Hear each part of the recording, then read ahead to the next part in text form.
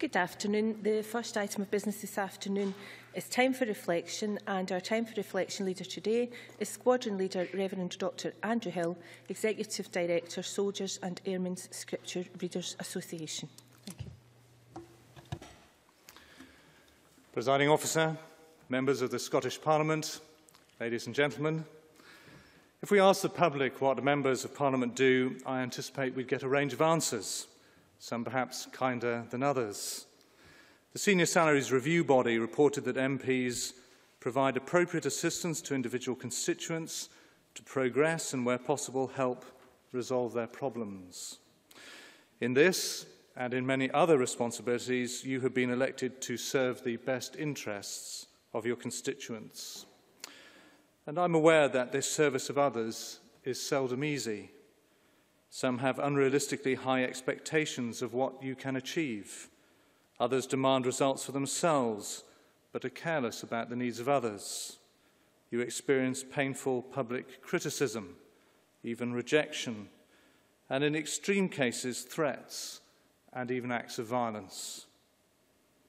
The charity I serve, the Soldier and Airmen's Scripture Readers Association, has delivered a Christian mission to our military for 177 years. During this long period, military personnel have served our nation with selfless devotion and sacrifice.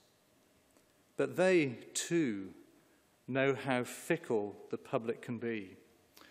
Rudyard Kipling wrote, "In times of war and not before, God and the soldier we adore. But in times of peace and all things righted, God is forgotten and the soldier slighted." Spurned service and unappreciated labours are sadly nothing new. We find our hope and inspiration in Jesus Christ, who said of himself, "The Son of Man came not to be served, but to serve and to give his life as a ransom for many."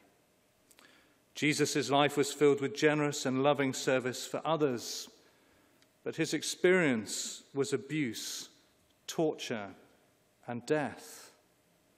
Yet as we celebrate each Easter, the Father declared Jesus' service to be perfect and complete by raising him from the dead.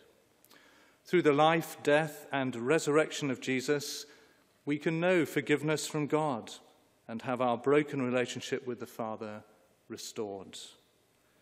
Jesus' immensely costly service, the giving of his own life in the place of others, brings believers amazing riches. And Jesus calls his servants to find their true purpose in life not in pleasing ourselves, but in serving him and seeking the spiritual good of others. Jesus' exhortation to us all to serve well is this: whoever would save his life will lose it. But whoever loses his life for my sake and the gospel's will save it. For what does it profit a man to gain the whole world and forfeit his soul? Thank you.